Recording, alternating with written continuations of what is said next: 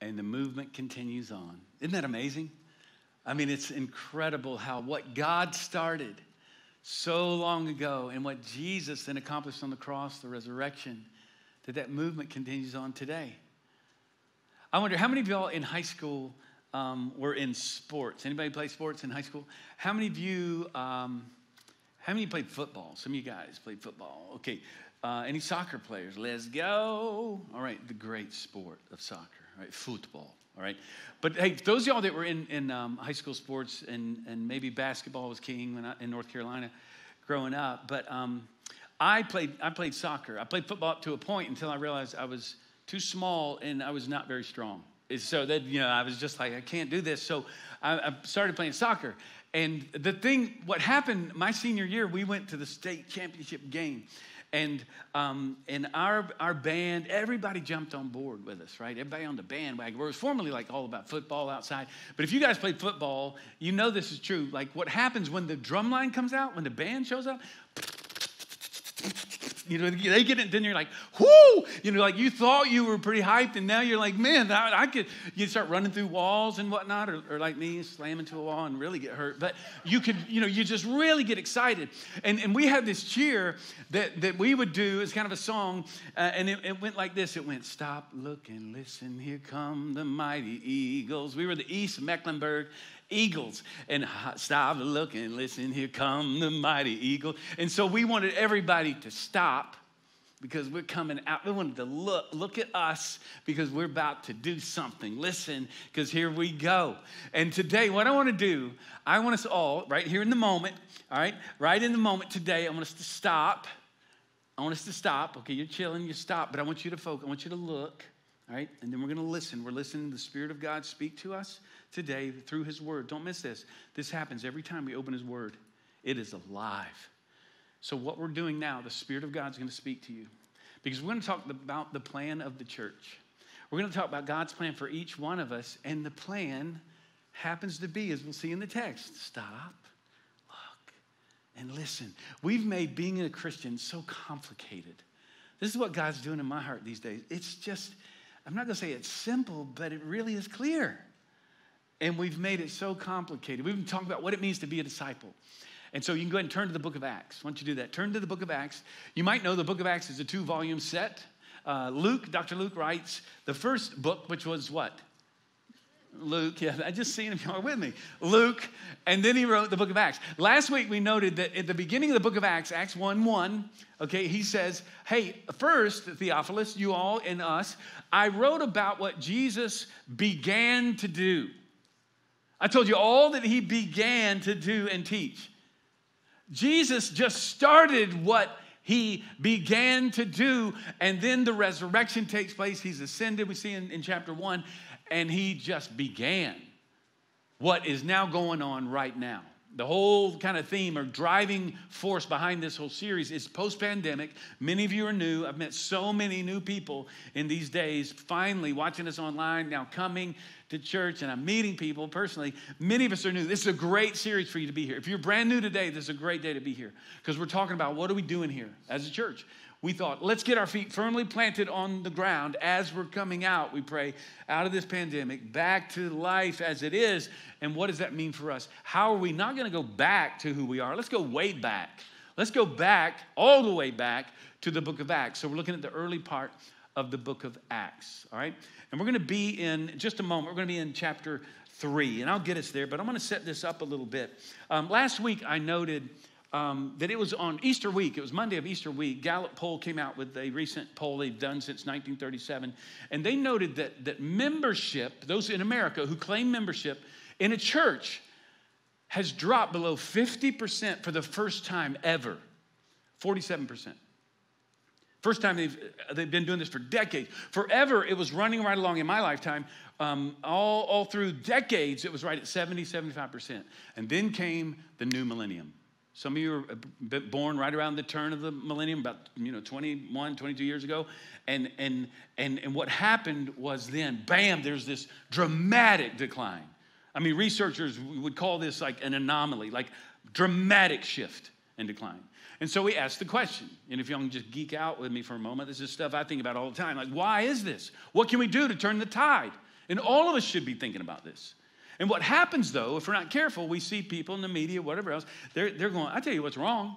Well, it's all those lost people is what's wrong. All the non-Christians. We used to have more, seemingly more Christian people. And that's the problem, is all those people that don't go to church. That's the problem. Or I'm a Democrat. It's the Republicans that are the problem. And I'm a Republican. It's the Democrats that are the problem. It's this secular mindset. Then it becomes us against them.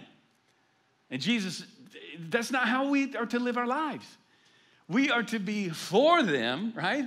We're to be loving the world to him in this upside down kingdom.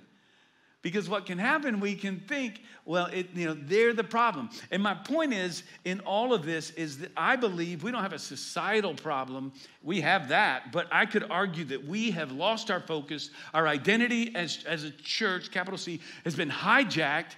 And now what's happening is we have not so much a societal problem. We've got a discipleship problem.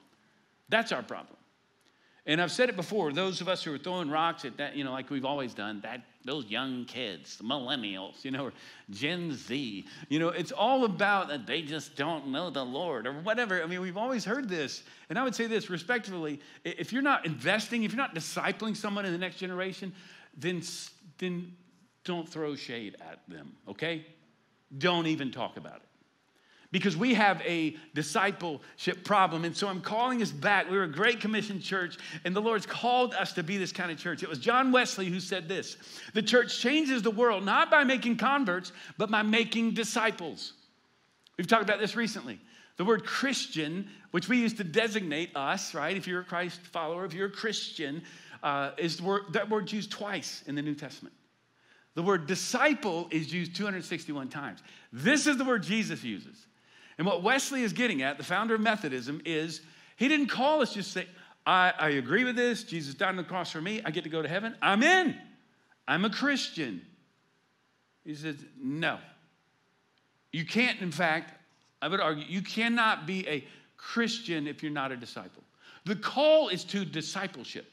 The call is to respond to, yes, what Christ has done for us on the cross and say, I believe by faith I receive his grace, now forgiven, new identity, and my response, watch this, is to become a disciple.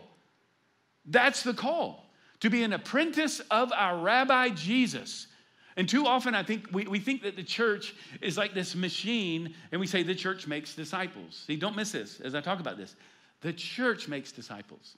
The church is making disciples. Like it's some big machine. Like you enter in one end, you do these things, you go to church, you do this, you go to Bible study, you do these things, and it spits out disciples on the other end. The church is making disciples. No, you are the church. I am the church. We're all disciples, and we are called to make disciples. Watch this. Even the way that we make disciples in the church, and I've been at this for a long time, even the way we have some process or discipleship pathway, we can, remove Jesus as the rabbi. Are you following Jesus daily? I used to say it this way. If you might go to church every week, and not everybody's doing that these days, right? You can go to church every week and not follow Jesus every day. Christian disciple, all in. So if you're hearing me, you're going, Jeff, I'm all in. I mean, I want to, so what do we do here? Listen, here's what Dallas Willard said. Dallas Willard said, what you present as the gospel will determine what you present as discipleship. Most problems in contemporary churches can be explained by the fact that members have never decided to follow Christ. Never really decided to be an apprentice of Jesus, all out, orientation of life, whole life discipleship to follow him every day. Here's what God's stirring in my heart, okay? This is what God's stirring in my heart these days. And it's a call for me to personal holiness in my life. I mean, like a no tolerance rule to sin. And he's calling all of us to consecrate ourselves, to set ourselves apart, to be obedient to him. This is what it means to be an apprentice. I'm going to be just like my Rabbi Jesus. I'm going to keep growing. And it takes time. It takes a lifetime. But every day we're following him, hearing from him, obeying him in his word. This is what it means. And he's calling all of us, friends. What our generation needs is a group of people who aren't, fighting whatever political wars or societal wars there are. People who are consecrated, set apart, living different, holy lives before Jesus. Being transformed by him. That's what the world needs. And that's the call on our lives. We need to be discipled out of our sinful patterns. We need to be discipled out of racism, out of nationalism, out of materialism, out of secularism. And we do so as we follow Jesus. And we're in this together, helping each other grow. It's what we do from the platform here, from our pulpits. It's what we do in our connect groups. It's what we do in everything we do. Point people to Jesus. And there is good news. He does change lives, as we've heard today. And he's changing yours and he's changing mine. So clearly, the purpose of the church, all right, is to make disciples. That's it. Are you following your Rabbi Jesus? Are you doing something else? So you might be thinking, I'm all in. What's the plan, right? We have a purpose. What is the plan to accomplish the purpose? We find it there comprehensively or collectively. We see it in Acts 1:8, right? You can see it on the screen. I want you to read this with me because we're all in this together. Okay, so let's say it out loud. But you will receive power when the Holy Spirit comes upon you. And you will be my witnesses in Jerusalem, in Judea, and Samaria, and to the end of the earth. All right, Jerusalem, Judea, Samaria, and the end of the earth. Now, we said last week, if you heard me or Travis, we talked about how can be a geographical, clearly, right, designation, but it's also those that we know who are in our lives. They may be living under the same roof. People we know well. They're just like us. We're in Jerusalem, and everybody in Jerusalem is just like us. Now, the problem with that is you get in this echo chamber, right? Everybody agrees with me, and I must be right about everything. No, you're not. So he says, I want you to go further. We go into Judea. We go to places where people aren't like us. People don't look like us. They have different skin color than us or whatever that might be. They don't think like us. They don't vote like us. They're not like us. And then he says, and I don't want you to stay there either. I want you to go to people you don't yet know. And these are people in our lives. You don't have to go to the ends of the earth. We do that as a church. Praise God, as things open up. We were looking at mission possibilities and trips, even into South Texas this summer, and we're ready to go because we go. But these people are in our lives right now. And so here's the plan. Why Jerusalem? Because that's where they were, right? So the plan of the church is to start where you are. All right? That's the key today. Look at Acts chapter 3. We're going to look at verses 1 through 26. We're not going to bust through all this, but we'll look at the early part especially, okay? First, I want you to see, and here we're going to see it in the text. What's the plan? Stop, look, and listen. It's that simple. That's what we do. That's how we do this. We need to stop and focus. Look at verse 1. Now, Peter and John were going up to the temple at the hour of prayer, the 9th hour. This is 3 o'clock, actually. And a man lame from birth, think about this. He has, from a little toddler, a little boy, as a high school age, as a teenager, this man has spent his entire life on the ground. He's never walked. He's there at the temple begging. He's laid out there. People would come and lay him out there daily, and he would be at the beautiful gate and he'd ask for alms. What a sad, sad story.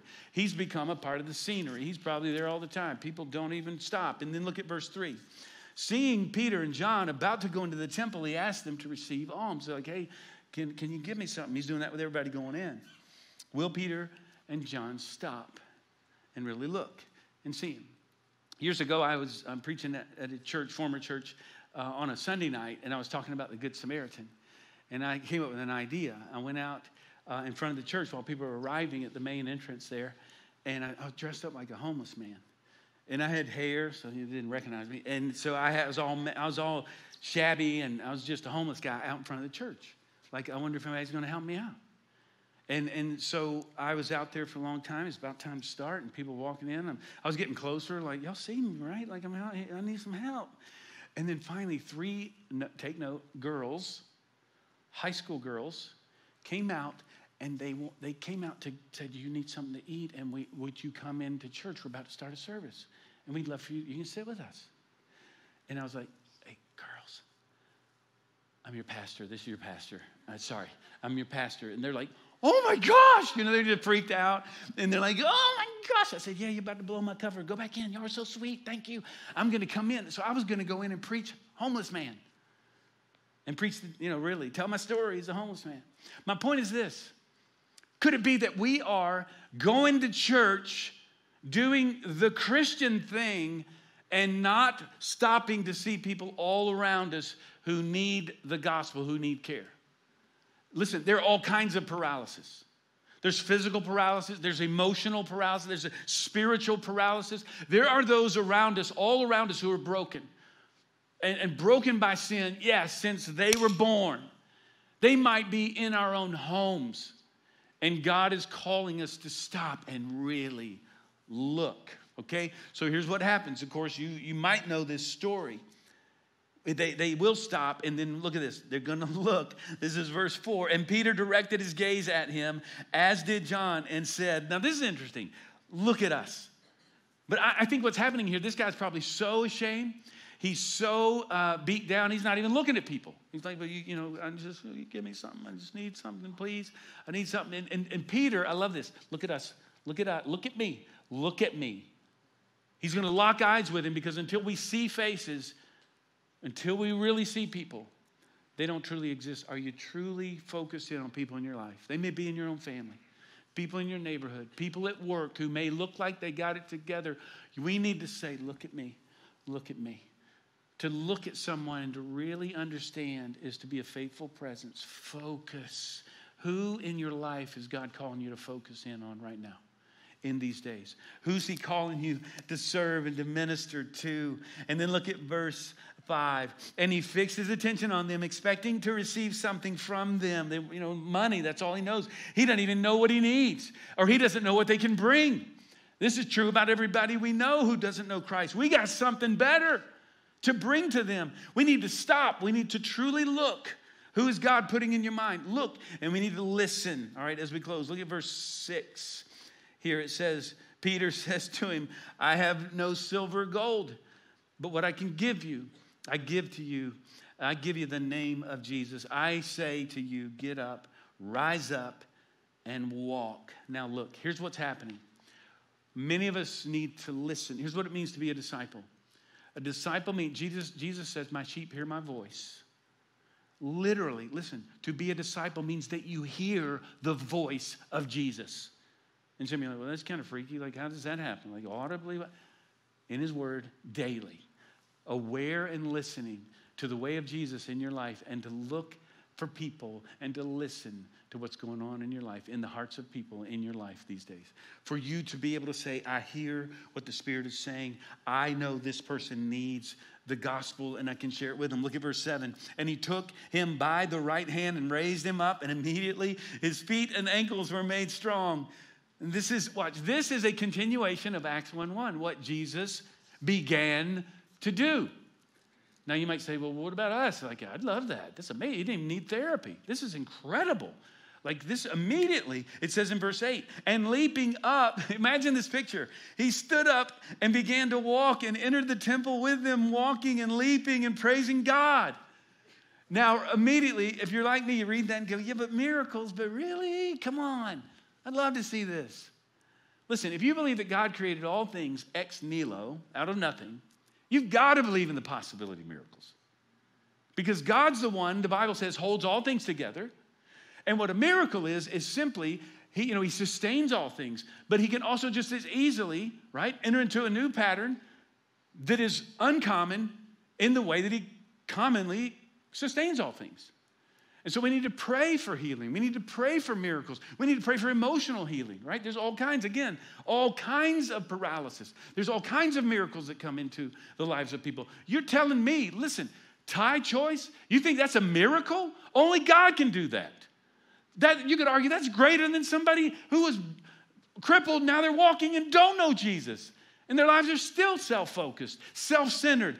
God does miracles even today, and he does so he points us to the future of what's coming, and that should give us great hope today. In fact, this was a prophecy fulfilled. Isaiah said that this was coming. With the Messiah would come this kind of thing. It says in Isaiah 35, then the eyes of the blind shall be opened and the ears of the deaf unstopped. Then shall the lame man leap like a deer. I love that. Tongues who are mute will sing for joy. Waters break forth in the wilderness and streams in the desert. I love that. See, God is an enemy of suffering, so we are too. Miracles take place in the lives of people. When we love them, our love validates then the message that brings about miracles in the hearts of people. Look at verse 9. And the people saw that he was walking and praising God. And they knew this was the guy from the beautiful gate of the temple, asking for alms. And they were all filled with amazement, and they gathered around. And then it says that they started to cling to Peter and to John. And then Peter, I don't know, I mean, that's kind of funny. Like, he's clinging literally. And Peter's like, hey, bro, well, like, hey, listen, this was not us, man. This is not us. We didn't do this. Why are y'all gathering around for us? This is because of Jesus. What's happened? Jesus did this. And so what he does, he enters into immediately starts preaching the gospel. Basically, he says in verse 12, he says, hey, men of Israel, why do you wonder and stare at us as though by our own power or piety we're making this thing happen? This is not what happened here. Jesus did this. And then he enters into what's really a 3-point sermon, but he starts it this way. Hey, the God of Abraham, Isaac, Jacob, the God of your fathers, glorified his servant Jesus, whom you delivered him over. And you denied him in the presence of Pilate. Here's his message over the next many verses to the end. Here's a 3-point message, like any good preacher, right? And here it is. Jesus came. You killed him. Repent. That's the message. And that's our message today. This is true of all of us.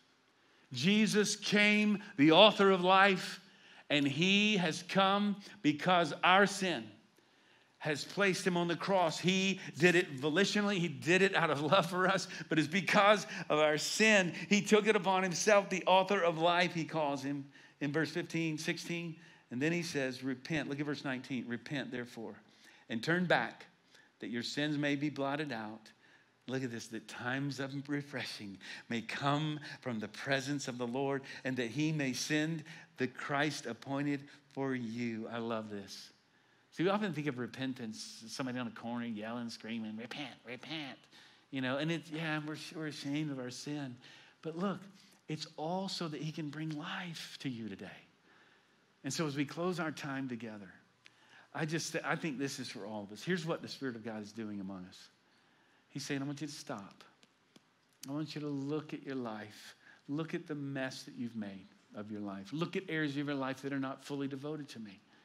And I want you to listen. Listen to the Spirit of God and what he's saying to you, and he's calling you to repentance. He's calling you to give your life over to him. Every single one of us. It was Luther who said that the Christian life is one of constant, perpetual repentance. Because it's through repentance, did you catch that? That life comes. It's through repentance of sin. In verse 26, he said, God is, having raised up his servant, sent him to you first, to bless you by turning every one of you away from your wickedness. The gospel is good news, and it is a blessing, but it begins when we repent of our sin. So I want us to pray together as we close our time. I want you to just bow your head, close your eyes right where you are. And I know the Spirit has spoken to us today. People in your life who you know, maybe it's a spouse. It may be someone you know very well, and they're hurting. And you've not stopped. You've not really looked. You've not listened. Repent and change. Others of you know people in your life, in the workplace, in your classroom, in your work, in your neighborhood, and they're hurting. You've not stopped. You haven't been looking, and you're not listening. Repent. And for all of us here, if you've never received Christ, today is your day right now. He says, stop trying to run your own life. Look at the mess that you've made. Repent. Listen to the Spirit of God who loves you, who's calling you to himself right now. Receive him by faith. Receive his grace right now. Say yes to him and follow him as your rabbi till the day you die. Lord, we give you our lives. We love you. We commit ourselves fully to you. In Jesus' name we pray. Amen. Amen.